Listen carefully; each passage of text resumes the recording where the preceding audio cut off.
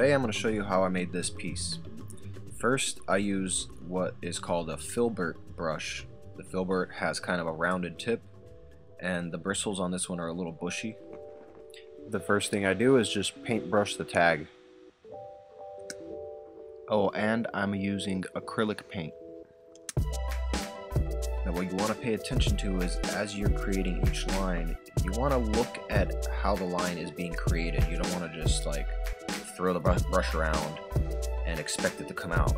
You want to look at where the line's going and how the relationship to each other line is building as you're going, because you want to keep the spacing going in a balanced way. The way to learn precision control with anything, doing it fast, is by doing it slowly many times and observing yourself as you're doing it slowly. Now that I've got the basic structure down, I'm adding a little bit of thickness to certain parts. I'm making certain parts of the letters more defined, a little wider, adding a little detail here, a little connector piece. You can do this as much as you want. You can add as many details as you want. You can shape it however you want. This is just a basic idea. You can actually sculpt this into a whole different thing by just adding more and more little bits and pieces around the edges or little flares and stuff. The main thing I'm trying to show you here overall is that you can create stylized letters without having to sketch them out with a pencil, sketch out every bit and piece of it, but just do a straight up tag with a paintbrush and then outline it. Now the next thing you can do is add the outline. I'm using an acrylic paint marker. Don't use oil-based paint markers. Make sure it's acrylic, because if you use oil and then you add acrylic on top of that later, it's not going to stick well. It's just not going to work right. I just suggest you don't use oil-based paint markers. Now, ideally, you might want to do the background color first, which I'm going to do later, because as you'll see later, when you add the background color, you're going to kind of overlap the edges of this outline, and then you're going to have to redo the outline again. But the reason I do this sometimes is a matter of patience. I want to kind of see what the piece is looking like already. Sometimes it gives me a little extra inspiration to do other things to it, because once you add the outline, you really see what it looks like, because before the outline, it's just like a glob of blue. Remember, this is just one approach. I'm kind of just sharing my idea, my process as it's going along for this specific piece. This is not the way to do it. You can take bits and pieces of what makes sense to you out of this and use it on your own, however you want to.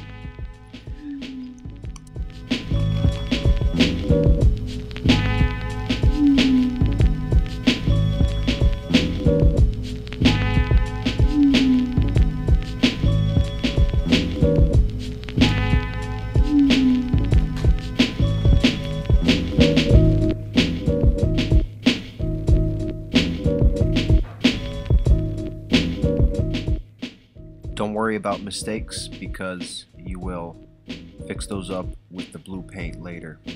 You will cut things down, shave up the outline, basically sculpt it back out.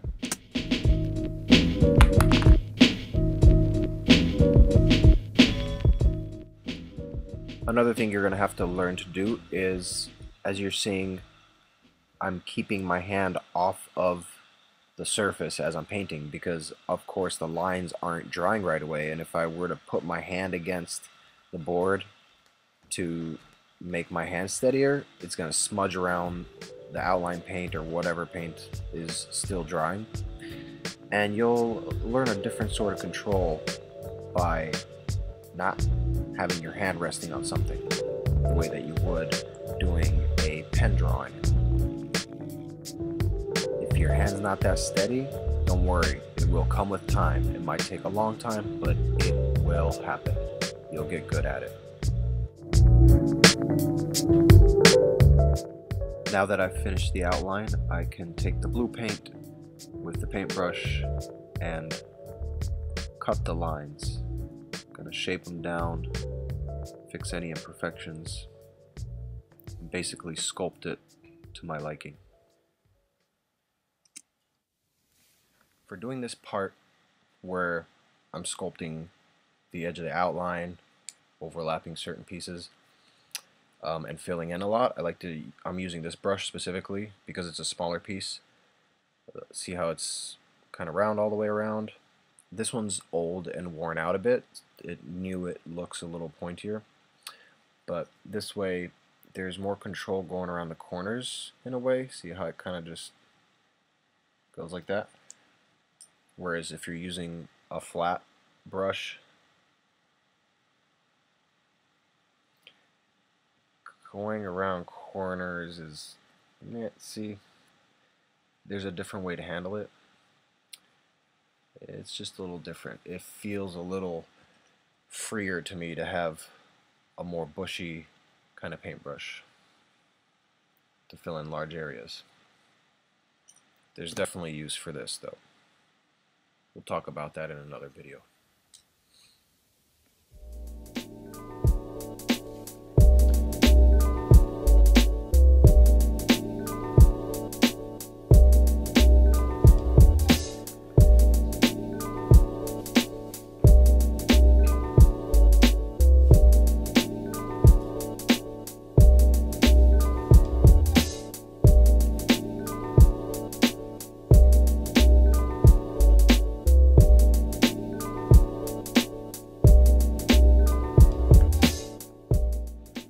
As you might notice, every few moments I pull my hand away.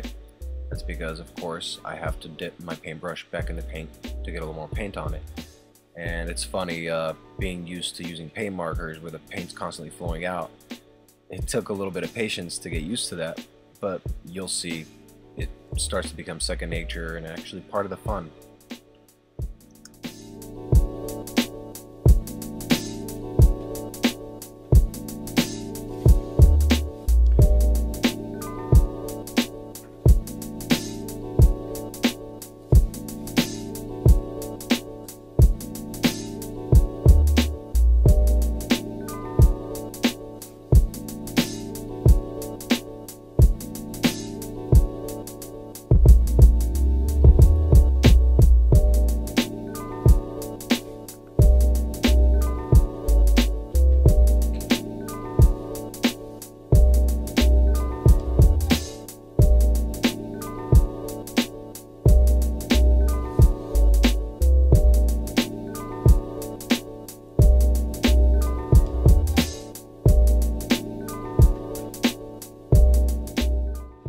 One of the most basic, simple ways to add a background is to do a little cloud.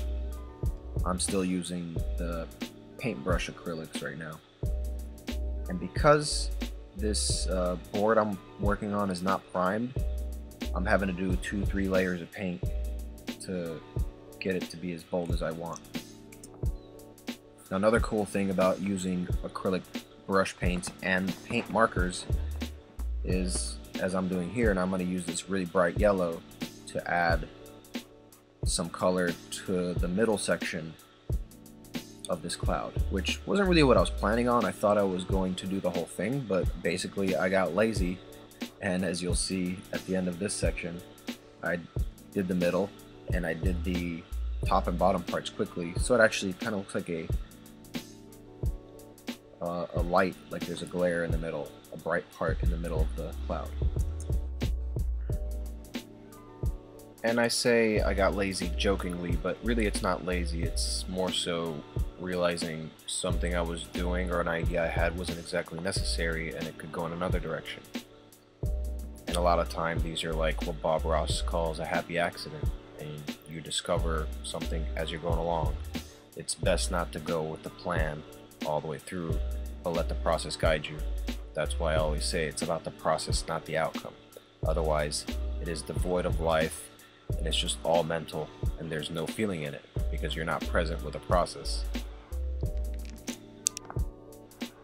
It's a great practice in letting life help guide you. Considering I've been doing this about 16 years, I am kind of making a lot of mistakes. Just keep in mind I am holding the camera myself as I draw. As I mentioned before, because I chose to do the outline before I did the background color, the yellow, the background color had to overlap the outline a little bit. So now it looks like the background is kind of leaking over the foreground a little. It's not to say that that's a bad thing, you might want to leave it that way, but for the sake of making this look bold the way I intended to, I am redoing the outline.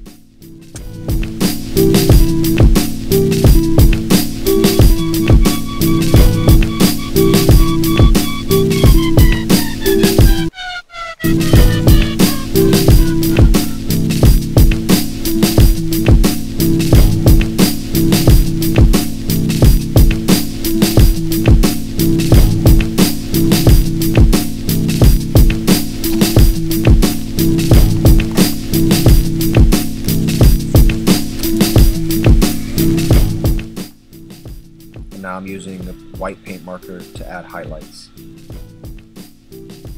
You just have to think that the light's coming in from one side and you paint a white line on the edge of that same side. So I'm painting anywhere there's an edge on a right side, if that makes sense. If it doesn't now, you'll figure it out. Plus it doesn't really matter. The white kind of just adds a little bit of a complementary color or contrast really.